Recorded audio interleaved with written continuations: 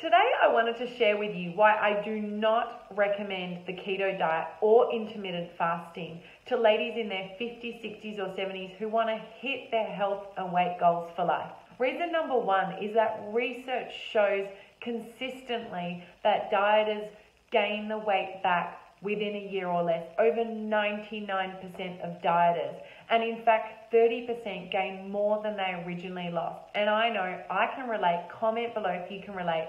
Back in my dieting days, this used to be my story again and again.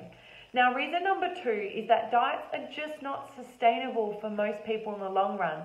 If you don't want to quit bread and pasta and potatoes for the rest of your life, or if you don't want to quit having dinners with your family or breakfast for the rest of your life, then I would not recommend keto or intermittent fasting.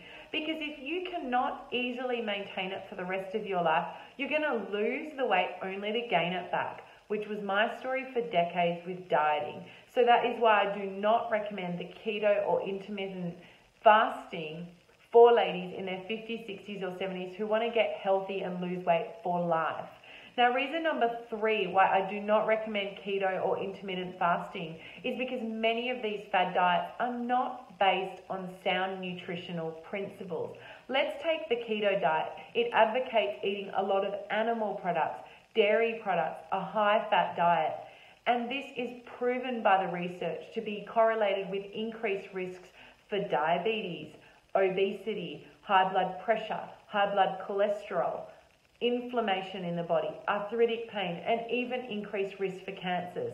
Now, let me tell you, that is pretty much the laundry risk of what we help our members with. So if you tick many of those boxes, then I would not recommend the keto diet for you. My final reason why I do not recommend the keto diet or intermittent fasting for ladies in their 50s, 60s, and 70s who want to get healthy and lose weight for life is that one of the reasons why it's difficult to lose weight and easy to gain weight during perimenopause and after menopause is that our metabolisms actually slow down. And these fad extreme diets like intermittent fasting, which are based on dramatic calorie reduction, actually enhance that damage. They slow down your metabolism even more, which is the last thing you want at this moment. So that is my top reasons why I do not recommend the keto diet or intermittent fasting.